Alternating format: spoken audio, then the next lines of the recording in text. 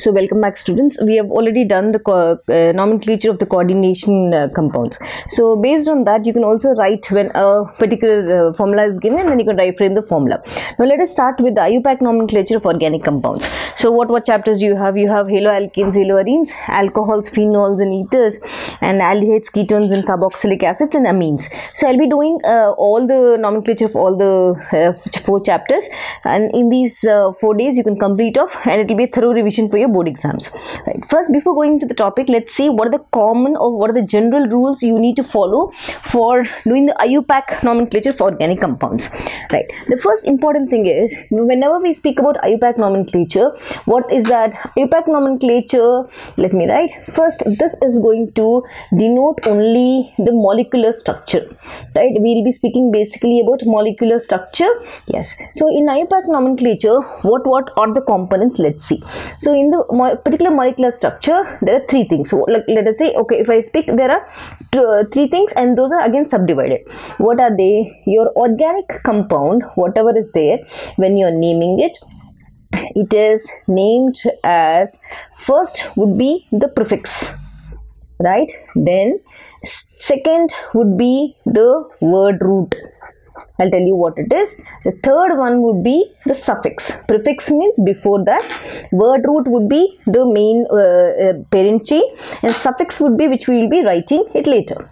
Again, prefix is again divided into primary prefix and secondary prefix. Okay.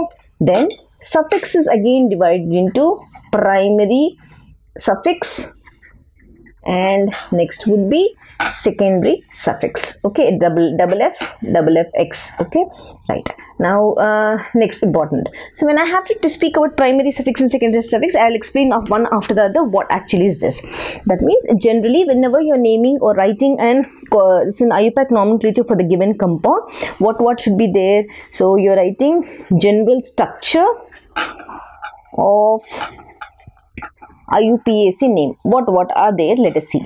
So whenever you're writing general structure, the order would be, yes, the first one, yeah, we'll be writing primary prefix.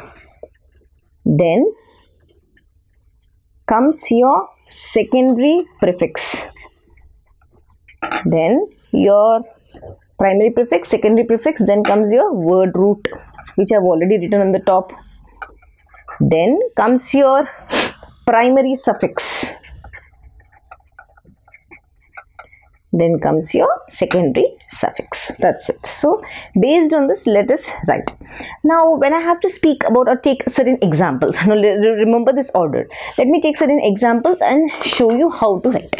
Now the first important thing for you need to remember is, let us take your examples, organic compounds, whatever you have, all the examples. Let me take certain papers. Yeah, so with this I'll explain you the concept. So whenever I'm taking about alcohols, okay, now alcohol is a chapter which you have. So when you have alcohols, this is your organic compound. Now what is the functional group present in alcohol? The functional group present is OH, which you have studied in your grade 10. Then what is the suffix in this case? Suffix means which I'll be naming it at the end. Suffix means later. That will be all. Yes, suppose if I have ketone in the particular thing, right? Alcohols, aldehydes, ketones. Suppose if I have ketones in that thing, how will I, what is the group present?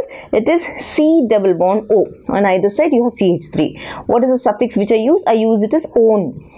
Suppose if I have aldehyde in the given structure, aldehyde function group, what is the function group present? It is CHO, right? So what do you name this? What is the suffix you give it? We call it as carbaldehyde or aldehyde. Carbaldehyde or aldehyde. Suppose if you have carboxylic acid, means these are the groups which are present in the particular structure. These will be added. If you find these in the structure, you need to end with all. If you find CO, you need to end with on. If you see CHO, you need to end with aldehyde. If you have carboxylic acid, what is carboxylic acid? It is COOH. You need to end with oic acid. Oic acid. This is also grade 10 syllabus. Suppose in the question paper, if you have acid halides, okay, acid halides. What is acid halides? It is basically C double bond OX. This is COOH is carboxylic acid. You take out that OH and replace with X is COX. What do you name this? What is the name given or what is the suffix given to this? We call this as, so here what did we say? We told it as carboxylic acid. So now when you have COX, right, we call this as or name it as carbonyl halide. Because carbonyl group is this one, halide is this. This will be a suffix which you will end the carbon chain. Now, suppose instead of acid halide, suppose if you have this one, like this X, okay, I'll end it here also. X can be any halogen, that is fluorine, chlorine, bromine and iodine. This is your structure. Done. Now, suppose if you have ester, there's one more organic compound, that is ester. Esters. What is the representation? It is C double bond O, OR. How do you name this esters? We call it as like in the this one we will write it as like, suppose if you have COOR, we'll end the word as ester, right, in the while naming. Or how can I name this? It is also called as O8. You will end the suffix as O8. Ester means O8. You need to remember this, then it's easy for me to apply. Suppose if you have amines. What are amines? NH2 is amine. Let it be aliphatic or aromatic amine. NH2 is amine. How will I end the suffix? It is amine. Then suppose if I have nitriles. What is nitriles? The C triple bond N.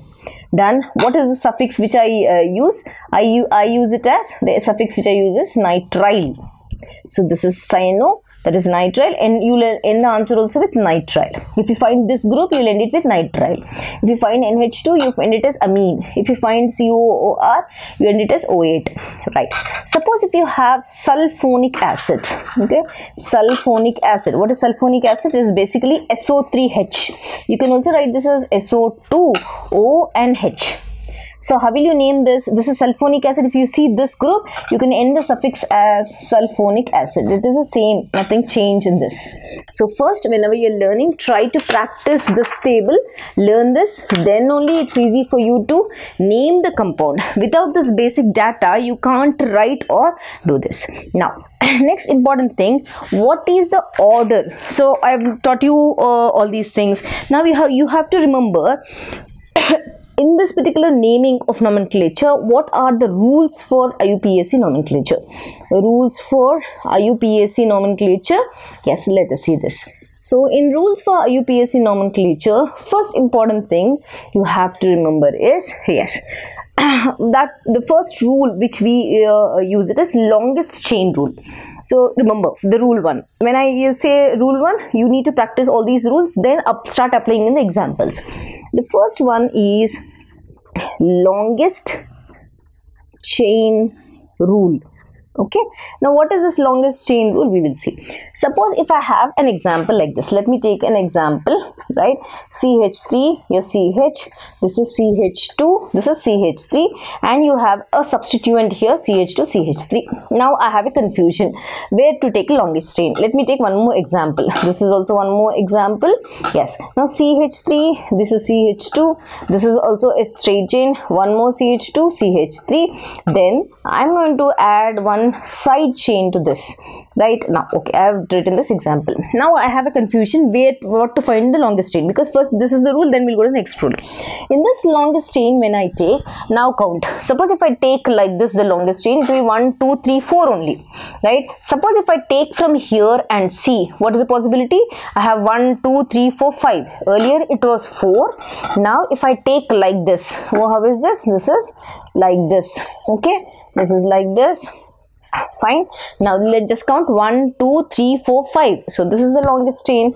Now let's see this example. Suppose if I draw in this way, how many will I get?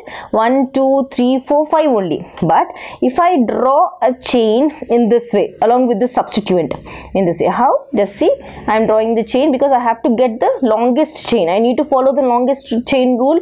Now count how many there? 1, 2, 3, 4, 5, 6. Earlier it was if I close this 1, 2, 3, 4, 5 only, but now if I close this, this will become 1, 2, 3, 4, 5, 6. So this is the longest chain rule. Remember, you have to always find the longest chain whenever you are finding the nomenclature, trying to find the nomenclature. Yes. Now let us go to the next rule of IUPAC nomenclature. What is this rule? Let me take, okay, this page is not clear, let me take this. So in the second rule, which one we're going to take as lowest locant rule. Okay, what is this lowest locant rule? I'll tell you. Suppose if I have, right now I have, let me take one example, I'll tell you. If I have this example, CH3, CH2, CH, CH3 and CH3. Now, this is one example. Now how will I number? I said longest chain rule you need to follow. Okay, I need to number the, I have to see whichever is a possible number to add to that, and that will be the parent chain. Suppose if I start from here, let me see. I start from here. This is 1, this is 2, this is 3, this is 4. Fourth carbon. Okay, done. Now suppose if I start from here. This is 1, I'm starting from this, so this is in this direction. Now if I start from here, 1, this is in this direction, this is 2, this is 3, this is 4, right?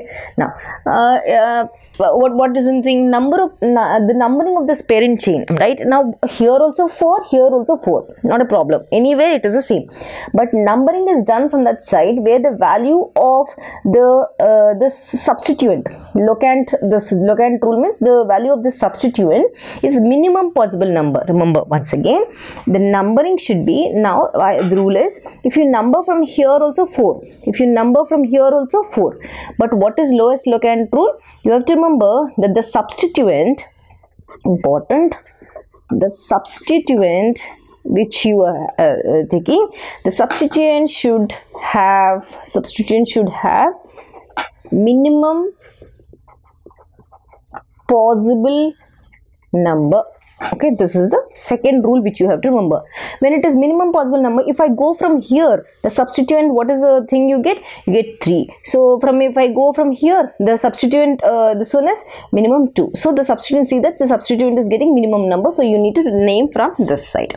So this is your rule. Next rule, if I have to take, right, alphabetical order rule. Next rule you need to follow is alphabetical order law or order rule. Okay, this is the thing. Now if you have say number of like chloro, bromo, iodo, like methyl, like that, different substituents there, then you're going to follow the alphabetical order. What is the rule here? More, or if you have multiple substituents, then the name of substituents to be in alphabetical order, okay, alphabetical order. This is the important thing you have to remember.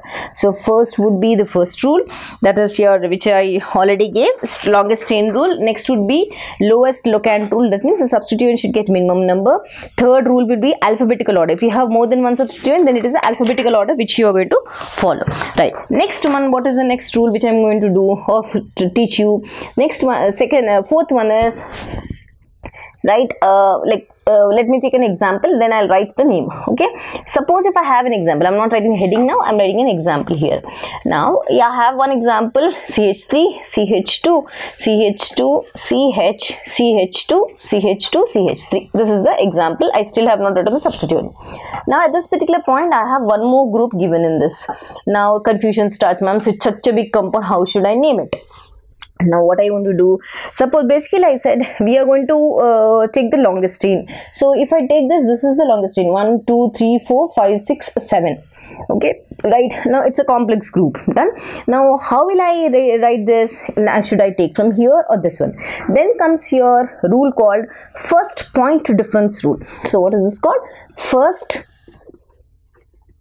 point difference rule. Okay, that is the fourth rule which you have to remember. Now what is the thing? Now suppose if you're ruled out, now you don't have any lowest locant, numbering cannot be done by lowest locant rule because substituent I have to find, or there are no such different functional groups present, or alphabetical order, like nothing, like if there means such compounds, if you have such complex compounds, what you are going to do is, for complex groups like this or the branched side chain, the nomenclature rules, what is you're going to find is the only, what you are going to apply is here, this particular thing, if I have to name it, I am going to write this as 1, I am going to write this as 2. Start from your substituent like this. How am I going to write? Now 1 comma 1. Okay, right? No, means this is not 1, this is 1 prime, this is 2 prime. Then I'm going to write this as 1 comma 1 dimethyl group. 1 comma 1 dimethyl group. It is a complex group. Okay, maybe it is not clear. I'll be using certain examples in later stages, then you will understand that.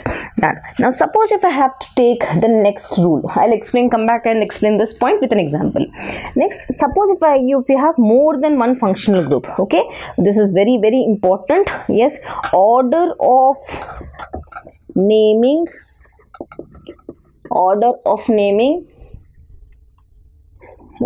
a compound, order of naming a compound according to functional group. If you have more than one functional group, how should the order be? Okay, let me underline this rule.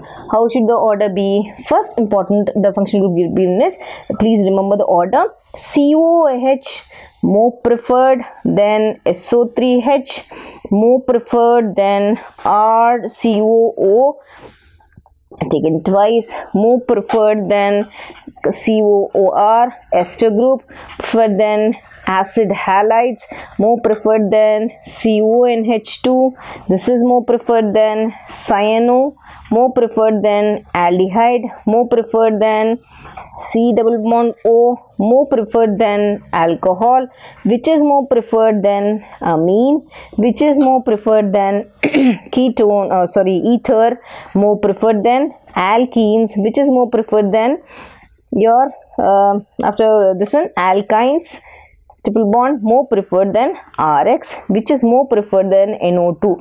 I think all the possible values are written. Yes, so please see this very important rule. Right, order, please remember this order before you just